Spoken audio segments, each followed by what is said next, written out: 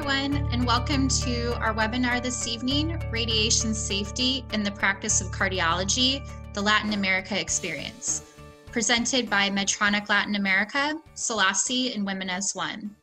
My name is Erica Squarey, and I'll be your host this evening. I am the Head of Engagement for Women as One, and I will introduce our wonderful speakers here in just a moment.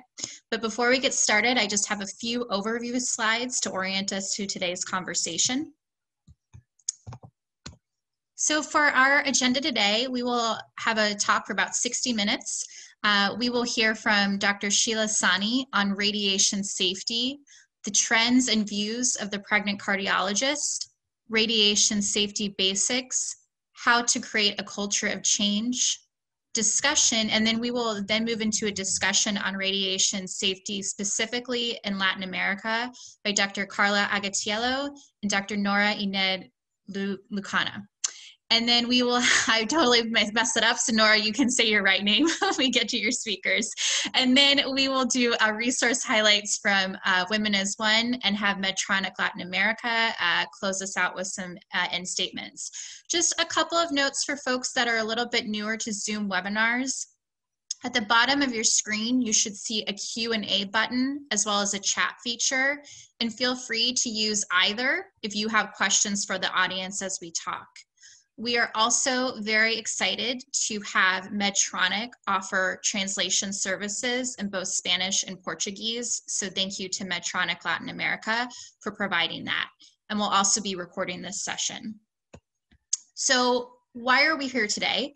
There's a couple of things we'd like to accomplish. We'd like to review radiation exposure during pregnancy and dosing limits, understand radiation safety best practices, as well as discuss real-life examples on radiation exposures to talk about how we can shift cultural perspectives.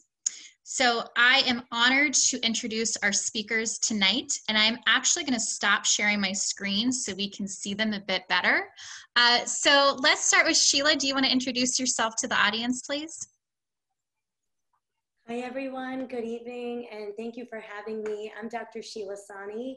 I am an interventional cardiologist here in the USA, in Clark, New Jersey. I'm also the director of our Women's Heart Program, very passionate about radiation safety to empower women in our incredible field of interventional cardiology. Thanks, Sheila. Carla, would you like to introduce yourself? Yes, hi everybody. My name is Carla Agatiello. I'm interventional cardiologist too. I work at an Hospital Italiano de Buenos Aires in Argentina. I'm in charge of TAVI program in my place, and I'm coordinator of Mujeres Intervencionistas Latinoamericanas from SOLACI. So I'm really very pleased to be here today. Thanks, Carla. And Nora? Hi everyone, good afternoon. It's a great pleasure to be here, and thank you very much for the invitation. I'm a vascular surgeon in Mexico City, and I do a private practice, and I used to have a great connection with trainees and all about, well, all the safety and radiation, and it's a great pleasure to be here. Thank you. Thank you all. Great. So Sheila, do you want to get us started and share your screen and we can learn a little bit about radiation safety? Absolutely. I'm going to share my screen now.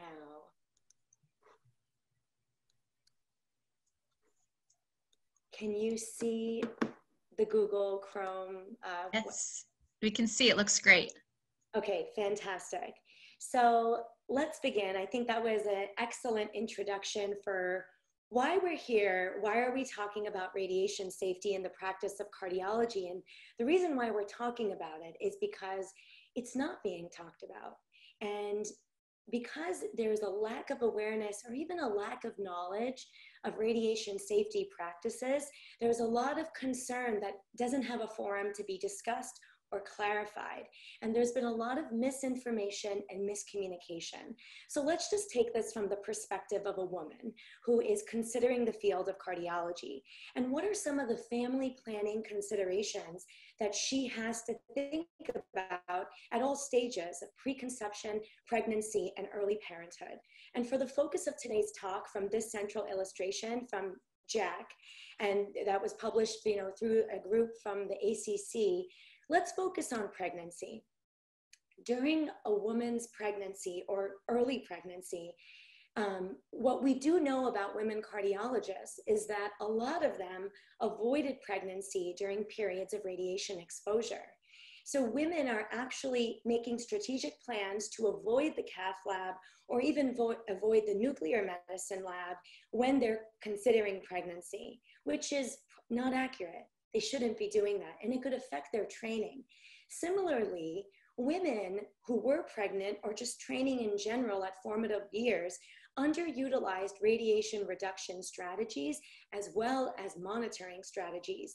And that's really concerning, because as we listen to this lecture, what's important is about knowing how to monitor the dose and to practice good quality safety measures that stay with you through your whole career. And what is really an ask, and I think what Women as One has tried to do and champion globally, is we really need to get radiation exposure training and safety out there. Women need to know, regardless of where they are, women need to know how they can be kept safe and they can have a career as well as a family, and how they can do it safely. Some of the strategies to do that are going to be discussed, most of them, but information that you're going to be safe when you're pregnant is number one, and you will be. And the second is, how can we keep you safe, and what are those important strategies? It's important to know that you always want to be connected to your radiation safety officer, and we'll talk about other important techniques. So just to clarify that a little bit more, there are a lot of perceived challenges, and I've already given some background, but let's talk about some data. When asked why cardiologists did not pursue interventional cardiology, which if you just pause right there, right, there's 3 women on this call and we love our field, but can you imagine that women more commonly actually said it was the radiation exposure compared to men? 20% versus 12%, and that was statistically significant and pretty sad, considering that radiation exposure during pregnancy can be safe. When compared with women older than 40 years of age, women less than 40 were twice as likely to report radiation exposure as a barrier to choosing interventional cardiology. And when it came to finding out how much women really knew about radiation exposure, if their department had an official policy, only 30% reported that they knew that their department had an official policy. 34% reported they didn't know, and 32% reported that their department did not.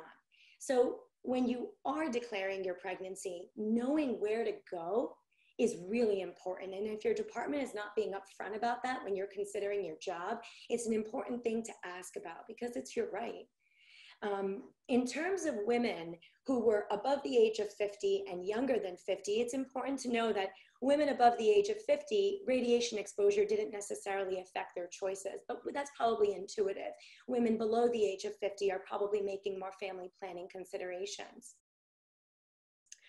In terms of where we can go for guidelines, right? Because there is misinformation for so many years, and even still, women in certain parts of the world, when they are pregnant, are told they cannot be in the cath lab.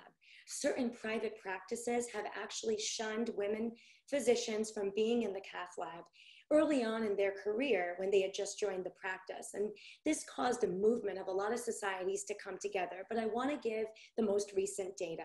And to date, interventional radiology has probably the most recent data and updated guidelines for occupational radiation exposure for physicians. And these come from 2015. There was a joint guideline by the Society of IR, Interventional Radiology, and the Cardiovascular and Interventional Radiology Society of Europe.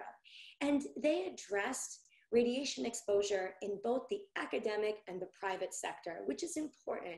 Sometimes exposures are different. They also acknowledge that pregnant radiation workers may have a heightened concern of radiation risk of an unborn child. Yes, they do. So it's good that they acknowledge that.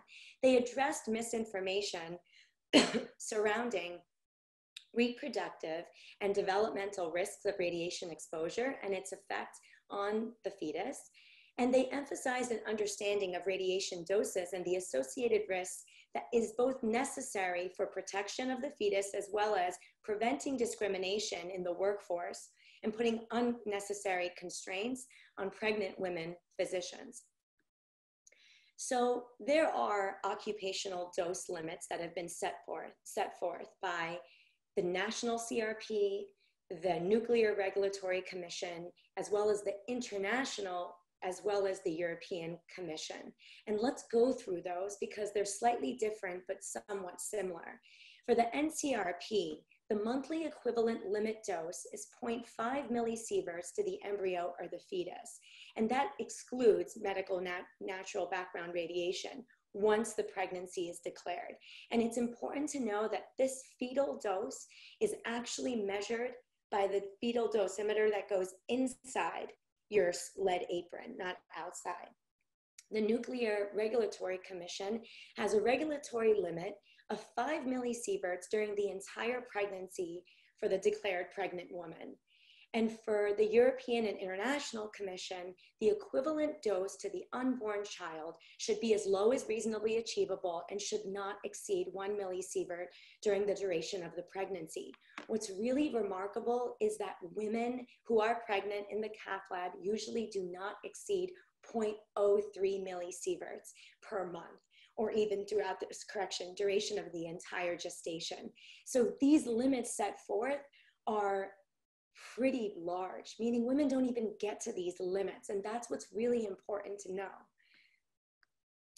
What are the risks for women to know about when they're not even exposed to radiation? In other words, if you were a woman who's pregnant without exposing yourself to a field that's going to have radiation, what are your risks in pregnancy? And I was quite alarmed when I read this. Just a pregnancy alone has anywhere from 10 to 14% risk of spontaneous abortion. This is without being an interventional operator. Genetic abnormalities are as high as 4 to 10%. Intrauterine growth retardation can happen at a rate as high as 4%. And a major congenital malformation can happen 2 to 4%. And these rates are usually higher if you're older. So one fun way of kind of looking at this, because I'm throwing out numbers, how do we put them in context? The known threshold for a fetus is 100 millisieverts. So if we were to go back to those, I'm going to go back to them because well, actually I don't have to. Look at the green dot. So if you look at the blue dot, that's the known threshold, 100 millisieverts. What's been set forth by most of the societies is the green bubble. 5 millisieverts is the legal dose limit for the entire gestation. Take a look at the pink dot. This is how much the fetus of a working pregnant interventionalist is estimated to receive over the entire gestation. And if you look at the orange dot, which is approximately 0.3 millisieverts, that's the under lead dose, so the actual fetal dosimeter. These are really small numbers, and they by no means exceed the limits that have been set forth by the regulatory societies. So this is a very good illustration to keep in mind. Just want to see, I've used about 15 minutes of time, so I'll make sure I continue to talk as fast as possible. So just to reiterate, the safe radiation dose for the pregnant cardiologist is going to be less than 50 millisieverts or 5 rems is considered negligible. And the dose does not affect the outcome. This dose will not affect the outcome of the pregnancy compared to control populations exposed to a background radiation that's less than 1 milligray. And it's really important to know that 100 millisieverts is the known threshold, and we don't even get there with our normal procedures. So it's very important to keep that in mind. So now switching gears then, with those numbers in mind, it's really important then to understand how we can keep ourselves safe in the cath lab. And we are probably very familiar with the X-ray system, but let's do a really quick review. Here's a patient-centered view. Now, you have the X-ray source below the table, and here you have the flat panel detector above the patient, right? Remember that the X-ray tube is the main source of radiation, but once that beam hits the patient, the pink field that you're seeing going in and out, the scatter radiation is what is exposing everybody in the room, especially the operator who is standing right next to the patient. So it's very important to understand that the patient becomes a source of radiation due to scatter. And so when you think about the provider-centered view, right, it's really important to think about your flat panel detector, bringing it down, positioning it in a way that's going to really decrease radiation exposure, and keeping yourself away from the X-ray tube as well, not just the patient. We're going to talk about those techniques, but a good mnemonic that I like to remember is table up and eye down, eye being the flat panel detector image intensifier, because you want your table height to be raised so that the patient's dose is lowered. You want the flat panel detector to be as close to the patient's skin as possible to minimize attenuation and space of air. It's closer to the patient it is, the less exposure to the patient, and therefore the less scatter radiation to you. This is just some brief definitions about, radiation exposure concepts. And I think what's important here is that air kerma really is your skin exposure dose. It's the kinetic energy of the radiation that goes through the air, but it's important to know that absorbed dose is specific to the tissue, and that the equivalent dose would be specific to a particular organ, and the effective dose actually is your whole body dose. But you can review these on your own because it's pretty dry and it's mostly just definitions. I think what's really important then as an operator, you've got to really think about three fundamentals. Time spent on the pedal is radiation exposure. If you're not stepping on the pedal, you're not getting exposed. Never step on the pedal if you're not looking at your screen in front of you. And that's really important, especially when you're with trainees or you're training. If you're looking down, don't step on the pedal. Save yourself the radiation exposure. So spend less time on the pedal or not at all. Distance. Remember that you need to increase the distance from the X-ray source because it can cut your exposure by a fourth, and that's huge. Shielding. Shielding is very important, not just on your body, which we're going to talk about, but how you put the shield in front of you, and as well as the way you use the apron dress on the table itself is very important to block out that extra radiation. It's very important to remember to do these things when you are busy, when you are stressed, when the patient's coming in with cardiogenic shock, when it's a STEMI. And the way to get these skills down is to practice them every single day when it's a diagnostic.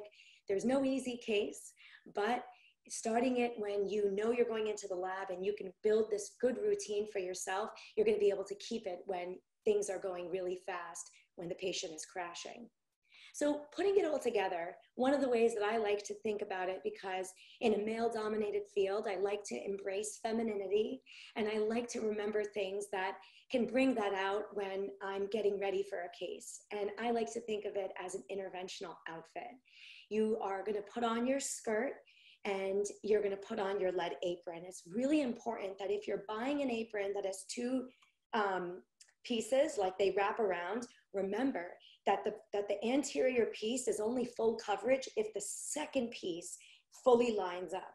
So I chose an apron that had the full gamut straight, and I attach it in the back.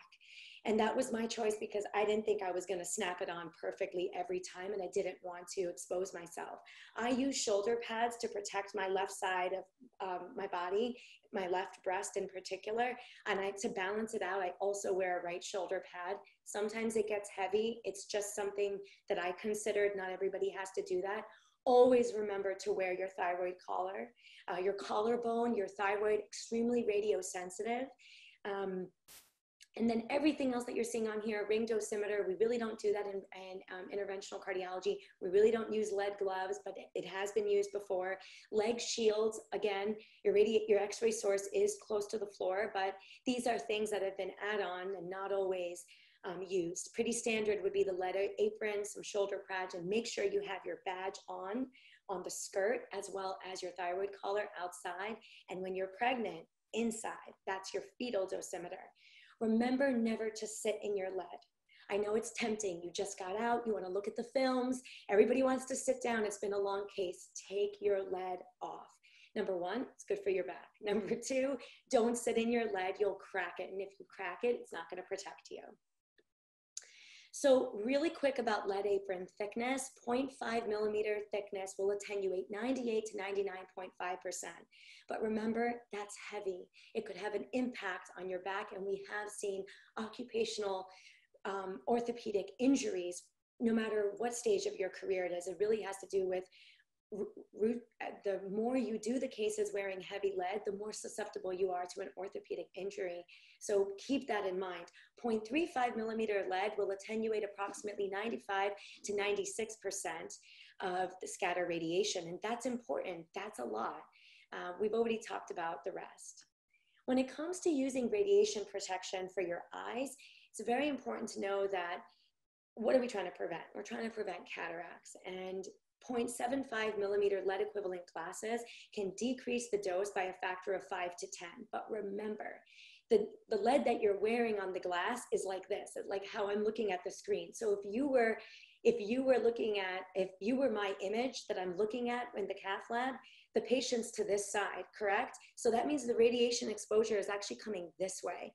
I wear lead glasses that have lead on the side, but if you don't and you've already invested in them, that's okay. Make sure you always use that shield. The shield that you can put in front of you is helping protect you, and it's helping reduce your risk of cataracts. And I know sometimes when things are getting really busy, the shield is out, on the west side of the building, of the room, and you've forgotten it. And then, or sometimes it gets kicked out of position because you've gone caudal, and now the shield's over there and nobody remembers to bring it back. Remember to bring it back. Remember to position it always in front of you so you can block that radiation exposure to your eye. Okay, that's really all I wanted to say about that. Let's talk about table position. There really is, this is supposed to move, but there really is, no problem. There is an optimal position, and what I was getting at here, this is the optimal position. You want the table up because remember, this is your X-ray source. And so you want the patient, you want the image plan, there's two places of distance that you need to consider. Number one, where is the patient with respect to the X-ray source below? And number two, where is the image intensifier, the flat panel detector? And this is what's optimal. So you want the table position to be up, not so close to the X-ray source, because remember the X-ray source is trying to get to the image flat panel detector as well to create the image. The more you separate the two, the more exposure there's going to be, the more X-ray that's going to get used. However, when you bring them close together and you raise the table up, you can decrease your radiation exposure significantly. So this is optimal, and I really love the mnemonic, table up, eye down. So keep that in mind, okay? Lead apron caps, there has been some debate. If you're thinking about getting a cap, it's got to be 0.5 millimeter lead equivalents. It's important to know that there's been data to suggest, and this is observational data, that LAO projections, as we all know, increase radiation exposure, particularly on the left side of the operator's head, there's a high level of scatter radiation. And there have been reports of occupational radiation exposure-induced malignancy with left side involvement. It's speculated. It's important to also know that there's anecdotal reports that wearing this heavy lead cap can cause migraine headaches and be uncomfortable. So remember, if you have that shield in front of you, you are protecting the left side of your head as well. So keep that in mind. Distance from the image intensifier, where you stand. Where you stand has a huge impact in the amount of radiation you're getting exposed to just by taking one step. If you increase your working distance, working close to the patient from 40 centimeters to 80 centimeters, you can decrease scatter radiation to about 1/4 the original dose. That's huge. And it's a simple thing, right? It's taking 1 or 2 steps to the right.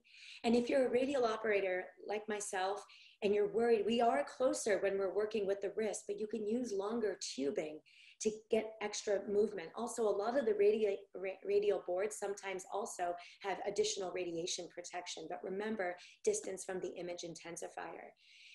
avoiding steep angulation and how really good hygiene as an operator. You've got to get good images, right? Don't compromise on your images. Everybody's got to get a steep shot every now and then to open up that lesion. But remember, every time you really go out of a 30-degree angulation, there's a lot of radiation exposure that's used to attenuate the skin. High angles, especially like in the LAO projection, right? Now you're adding LAO projection, but even steep caudal cranial angulations that are very steep almost quadruple the amount of radiation exposure. So it's very important. Try not to work in those views for difficult cases. Try to minimize your time in those angles. So to summarize briefly what we've talked about, ALARA is a very well-known radiation safety concept, as low as reasonably achievable. Remember to decrease the number and the length of cine acquisitions and fluoro time. Use FluoroStore when you can. I've given you the mnemonic, table up, II down. Remember that. Minimize steep C-arm angulations. Avoid repetitive angles. You also have an increased risk of patient-dose skin injury. Limit digital magnification. Remember to cone in. If you need to cone in and mag up, again, 1 or 2 shots like that. But magnification really increases radiation exposure and can be dangerous for you when you're trying to keep your dose limits down. And apply collimation as often as possible. And I'm so glad that the webinar is being sponsored by Medtronic, because lean on your industry partners to also help you understand how technology and software upgrades can help you reduce radiation exposure. That's also really important. And advocate, advocate, advocate. Work with a nurse champion or your director of the cath lab to ask about this stuff. How can we reduce radiation exposure? Are we even tracking it?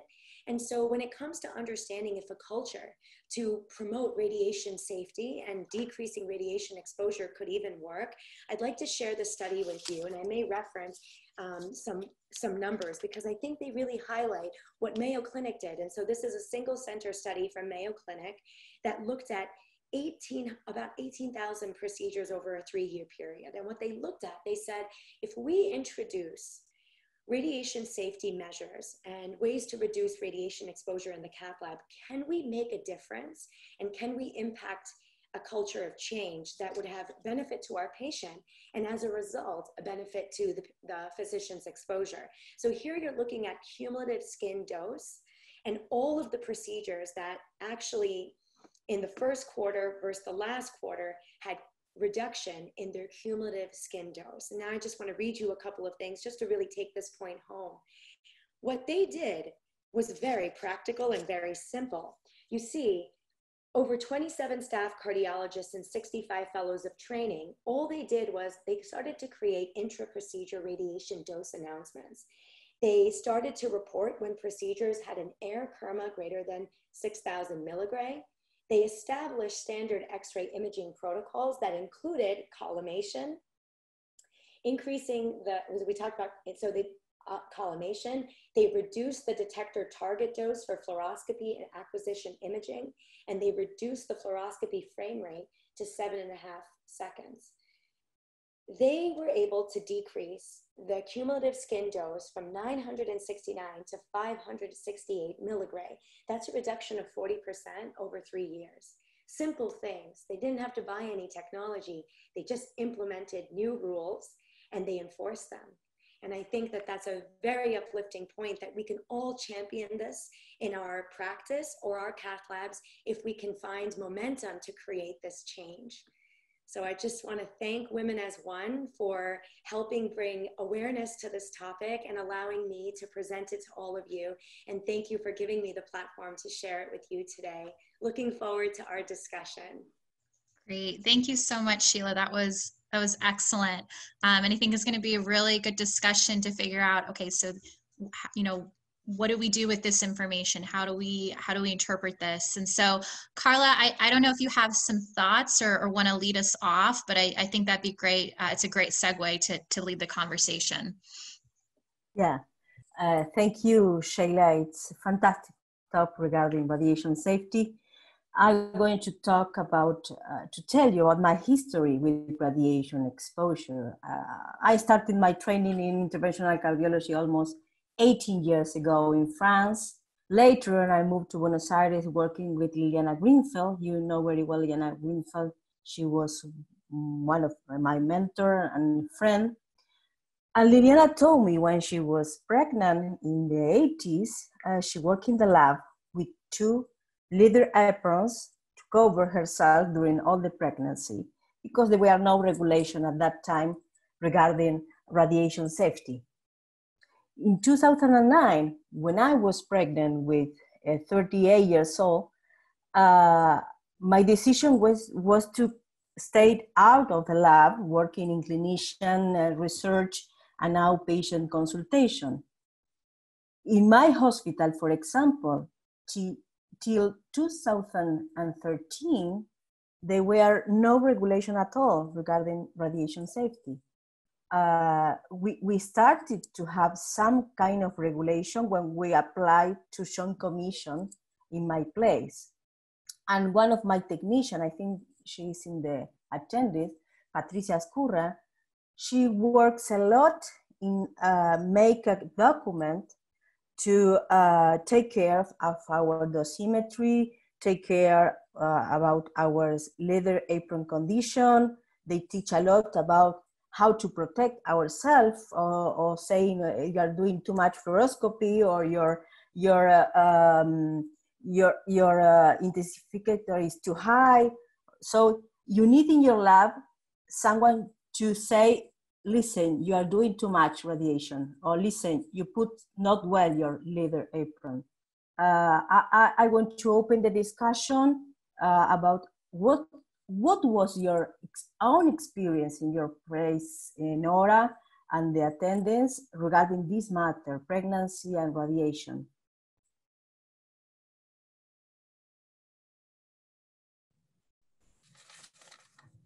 Well, in fact, in pregnancy, exactly, I don't have really any experience, but the real experience and the shock was getting into a public hospital and getting some lead aprons, like from the 40s, I think, I don't know, they get into the floor and they weighted, I think, like 20 kilos every apron. And they used to be in the floor, or some over the chairs or the tables. And we started working like that. And when we started, we were forming the vascular surgery department at that hospital. And well, it's important that everyone has to know about all this. And especially if you're a woman, if you are expecting to be pregnant, or even you're just a woman working with X-rays. So we start asking for different kind of aprons, and they came like 4 years later. And it was difficult to work with the older ones. And well, we try to manage with all the industry that went to the hospital to lend some of the aprons to us, and that we used to work. And it was difficult. We had to learn how to protect ourselves. And because we didn't even have a vascular suite or something, we used to work with an C-arch, and it's really different. I think, Sheila, a question about what you are talking about, all the details regarding radiation protection. In the US, when you declare that you're pregnant, you have the option to be inside the lab, move to another area, stay in consultation. You have options to place in the area that you want to be safe. You know, it's an excellent question about what happens, what's the impact of declaring, and especially because sometimes you might want to declare to your radiation safety officer, but perhaps you don't want to declare to your boss, or if you're in a private practice. I think every employed position in an academic center versus private practice is definitely different. And I think as interventionalists, we are always dealing with hospitals. So if you're in a private practice, one benefit of that, like for instance, my setup is that I could tell the radiation safety officer in the hospital, and he's probably not going to disclose it to my employer if they're outside. But when you're an employed physician, then that could impact your call schedule if you take the choice to not want to be in the cath lab. And ultimately, it is a personal choice. And what is important, I think, with the purpose of this webinar is to inform women that if their choice is to stay in the lab, they don't necessarily have to wear double lead, and they actually don't need to if they look at recent data, which is on Women as One's more longer length webinar. You don't have to wear double lead, and you will be safe having a baby, but it's up to you, and that's a personal choice. But if your choice is to have the pregnancy and your employer is telling you that you have to stay out of the lab, then this data needs to be brought to their attention. So I think it's difficult to know, and I think the part that's really difficult that women deal with is what happens with the judgment. There's no way to put that in tangible form. They're not telling us we're fired or that they're pushing us out, but there is a judgment when you are pregnant and you're working in the lab. For instance, I'll be the first woman in my I'm one of the only women in my cath lab. I am the only woman. There was one, she left 2 years ago.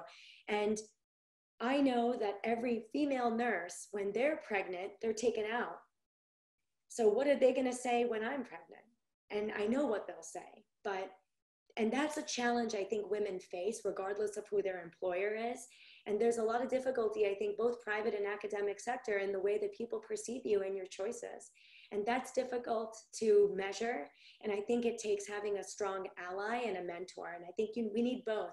We need we need men who support us, we need women who support us. And for the women who don't have strong mentors, we're lucky to have an international forum, or at least now we're lucky to have Women as One to bring us together to help us get that support.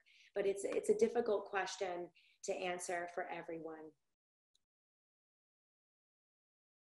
I have another question. I know you know that the most of the students are female, and the most of the internal medicine interns are female right now in all of our places.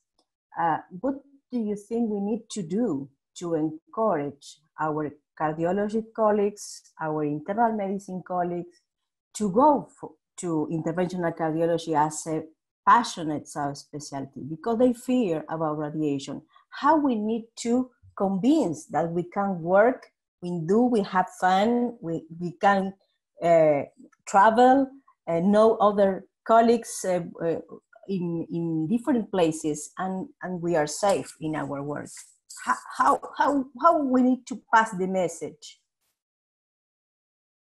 That's a great question too. And Nora, I'd love to know your opinion as well. I'm working with the American College of Cardiology's Women in Cardiology section. We have been championing this for a very long time.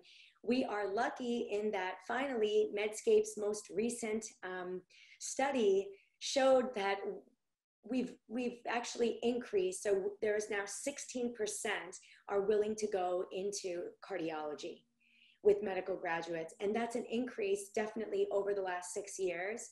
But it's not enough. Sorry, the last 4 years. It's not enough. There was a time where women would have rather been urologists.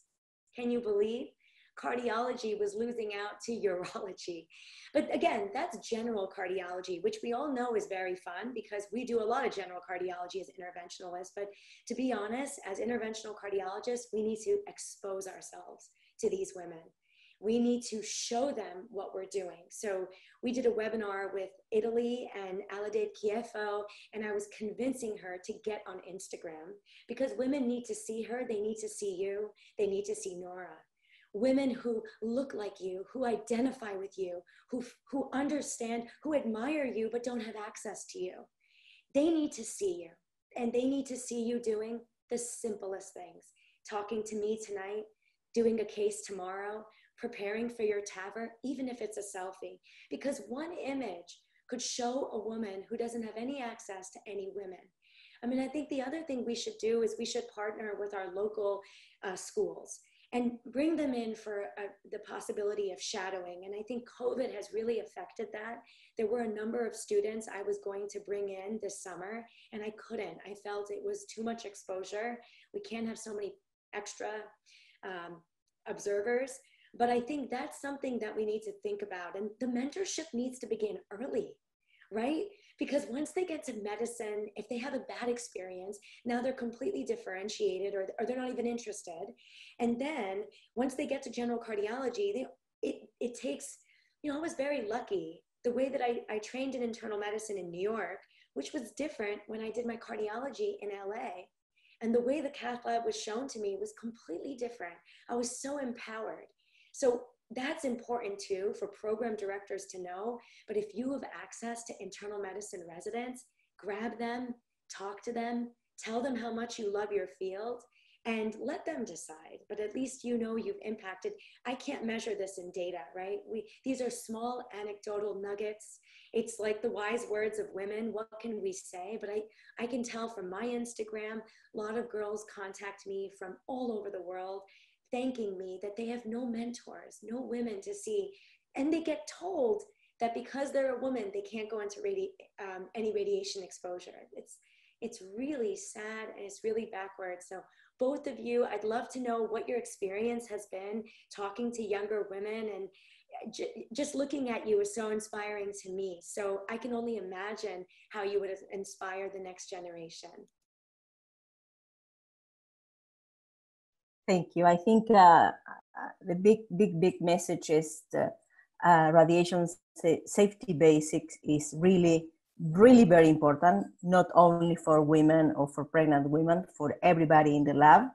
And I think the second thing, it's really important to have a mentor in your way to empower you to do even radiation. If you are passionate in perform interventional cardiology, you need to go. I don't know, Nora, if you have in your way some mentors in your way to pushing you to do the specialty you love. If you have some task in your way, tell us what happened with you in your own place. Oh, it will take maybe more than an hour to talk about most of it, but I had great mentors. But I think that all the education about radiology protection, it was not part of the program. It's not part of the formal program. You have to learn it by taking the training at the hospital or someone else, and it was kind of shocking when you see that most of the appealing thing of doing vascular surgery in Mexico, for at least the trainees I've known, is that they could access to the X-ray room and do some endovascular procedures, and that was some of the reasons that lead them to do the vascular surgery and endovascular surgery. And when you are there with the trainees and you are responsible for them, and it's kind of difficult to fight against maybe the things have been done for maybe the last 20 years that maybe in the hospital they were like just radiology interventionists do the procedures, and they were not used that the vascular surgeon could do them also. So as I was telling you, know, they send us the old aprons, and when we asked for the dosimeters, we waited for almost a year to have a dosimeter. And well, when there was a course in the hospital, some training for radiological protection, they granted us just 2 spots or 3 spots, and we were like 15 getting exposed every day, you know. And well, let them, the trainees, because they are getting even more than us, no? They are almost every day getting into the lab. So it was difficult, but step by step, we started to have the dosimeters, getting our labs done, and getting getting into the surveillance program. That maybe if the vascular surgery department existed, like maybe irregularly in the last 15 years, they didn't have any of that. And it was difficult to start pushing that. We were part of that too. And I left the hospital around a year and a half ago. And well, we had most of the trainees with the training in radiologist protection, and all of them had a dosimeter. And well, I think the things got better, but we found many stones in the road. And if I could just talk a little bit from Women as One's end, if that's okay. This, and thank you, Sheila, for putting the link in the chat, and I will send this out in follow-up. The reason why we put together, and this is really Sheila's brainchild, we put together radiation safety is because there, to our knowledge, is no universal training on radiation safety. And if we want more women in interventional cardiology, if we want more women in EP, or women in specialties with radiation, we need training. We need data. We need to understand what the protections are. We need to understand why policies don't match the data. And you can't create a new policy if you don't have data to support it. And so the whole reason why we did this, and the reason we made it digital, and the reason we worked with SOLACI for endorsement, is to make this a global issue where we can make real change, and we can get women to understand, if you're protecting yourself, if you are understand radiation, then the choice is yours to be pregnant and be in the lab, and also for policies to understand that data as well. So I think that change takes time, but we're really excited and hopeful that this module can help people and help people understand what radiation exposure is, and this specifically for women, but it's also for men too, right? I think we have male attendees on the line. This is a global issue on safety, and we need to understand, for all trainees that are interested in interventional cardiology, male and female, how do you protect yourself? And then doubly, how do you protect yourself if you're pregnant? So I think it's, we're really excited about this, and we're so thankful to have this platform today to talk about it, because I think that, this is how we change, is by talking about this and bringing together modules that can help us understand, what do you do? So. I think there is another question in the chat for Sheila. Do you use the tungsten aprons in your place? What type of apron of protection do you have?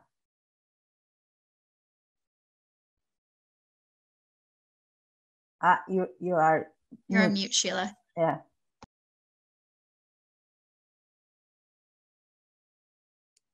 Yes, I believe they're tungsten alloy. I believe. I have to double check. I'm pretty sure almost all of them are tungsten X-ray. They are a tungsten alloy. That's usually what they all come in.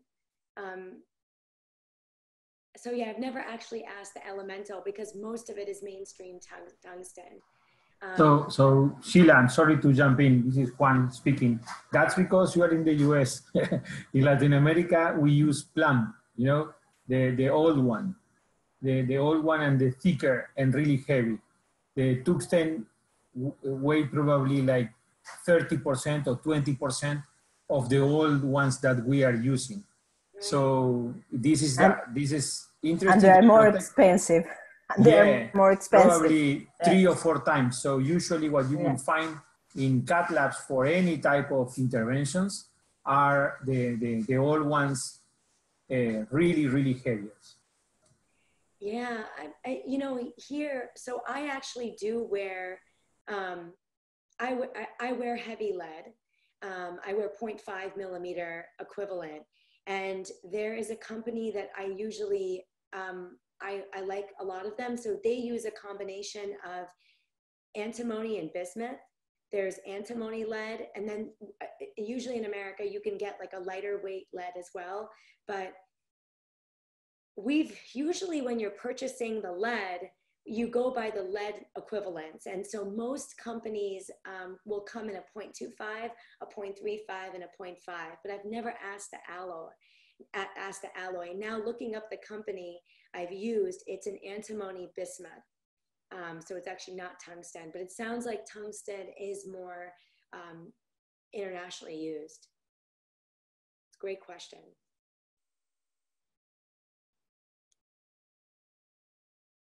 I don't know if you have another question, Nora or Erica. No, I mean, yeah. I think they have different, we have here from Brazil. I think they say that I live in Brazil and they use also tungsten hydron.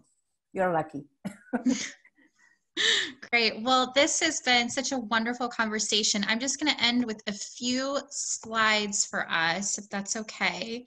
Can you all see my screen? Okay, I'm seeing some nods, so I'm hoping that's okay. So I'm just going to end with, first off, thank you to Sheila and Nora and Carla for a wonderful conversation and wonderful presentation. I think it's been just great having you, and thank you for letting us talk to you from Women as One. For those of you that may not know, what's this Women as One organization and what do you do?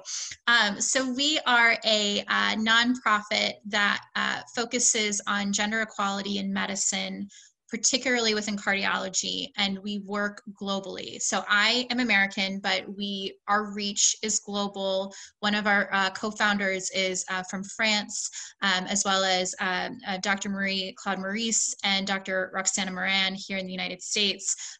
We work very closely with Carla and SOLACI and just value her partnership and her friendship to make sure that we're bringing these issues globally, because these are not United States issues, they're global issues. It's not men, it's not women issues, they're male issues as well. They're issues that affect all of us. And so I'm just going to walk through a couple of resources that we have from Women as One that I think will help this conversation. So we have on our website, we have what we call the Pregnant Cardiologist, and it's at womenasone.org/retention. And I'll send this in an email, so you don't need to write anything down. But the entire module on radiation safety is available on our website. We also wrote a paper with EAPCI on having stronger radiation safety measures and how that's essential. And we just wrapped up a global survey on parental leave, and we will be sharing the results shortly. So this page is for policies on fair and safe practices for pregnant cardiologists, and we're always adding to this. Another resource that is very timely is right now through the end of the month, October 30th, we have our annual Escalator Awards. And this year we are offering awards for women across all career stages. So for our women that are 10 years out of training, they have the opportunity to apply for our research award, where we will offer a monetary grant of $50,000 on research proposals. As well as this year, we are offering our Mentor Match Award, where we have women that are above 10 years of training and then fellows that are paired together that work on either a research, education, or quality improvement topic. And this is also a monetary grant for that. And so this year we have 9 awards that we're offering. This is absolutely a global award. So please, please, please apply or tell your colleagues. We really want to escalate the careers of women and would love to have great representation this year from Latin America. And then finally, one thing that we're really excited to have Medtronic be a partner for us is our Climb Skills training program that we just launched to increase the technical skills for performing complex interventional procedures. And while we have chosen the women for this program, you can access all training free of charge as long as you're signed up in the Women as One website. So for those that would like more, understanding of complex procedures on anything from CTO to imaging, this is a great opportunity to learn from leaders in the field. And we actually have a really great contingency from Latin America. I think Medtronic helped us out finding some really wonderful talent. But now that we're all on Zoom all the time and not able to see each other, I think this is a great way for us to connect digitally and to connect globally. And so would encourage you to sign up on Women as One and take advantage of this opportunity. So Juan, I don't know if you want to say anything before we wrap up. Yeah, thank you, Erica. It has been a pleasure to have all of you here in this meeting. Sheila, I really appreciate your engagement, your enthusiasm. Erica, we really like to keep this relation with Women as One growing as much as we can. Carla, Nora, thank you very much, but we need to be creative and try to, I don't know, but maybe look for more interesting things. If you just hear the talk that all of you and the comment that all of you are made, it's a story of frustration and in many aspects, and discrimination in many others. And we really believe, and I did as in all my career as a physician, as an interventional cardiology, and I try to do it in Medtronic. We really need that you women empower yourself to accept roles when we invite you, to be a speaker, to be a panelist, to be a moderator, to be in, it's not only interventional cardiology. We try to have Nora, it's a vascular surgeon who is working in peripheral. We are trying to find female physicians in the area of, let's say, cardiac rhythm disorders also, and other stuff like aortic aneurysms, etc. So as much as you communicate this with your colleagues, the movement will grow and grow, and you will feel with more opportunities for many different physicians really capable that we have around. So for my side, I appreciate again all the help. Thank you, Liliana Gonzalez, who is leading Latin America, and she's supporting this session. I don't know if you want to close. I really appreciate some word from you, Liliana. Yeah, thank you so much, Juan. I was chatting with him. It breaks my heart, when I hear the stories. But at the same time, we have so much energy and we are going to change it little by little. But, we have taken this initiative to really support our female doctors. And sometimes, we are quite frustrated because they don't show up, and we're expecting so much passion here, but we understand this is a path, count on us. And I'm so engaged with all these calls that please, let's make sure that we really embrace it and bring more people with this.